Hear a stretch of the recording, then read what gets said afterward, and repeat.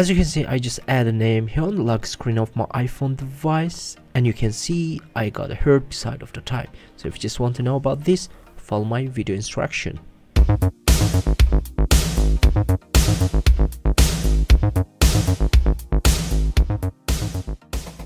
Welcome back to another video of TechCover. If you just want to add a name on the lock screen of your iPhone device, scroll down and find a focus from the notification bar.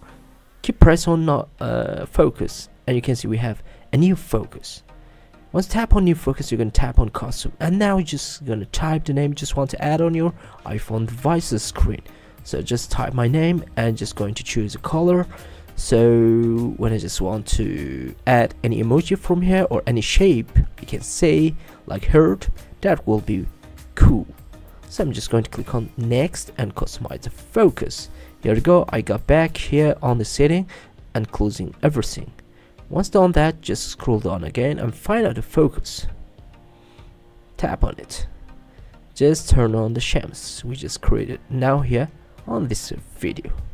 So once done that, you can just lock your iPhone device, and you can see the heart here on the screen of my iPhone device, and here's the name.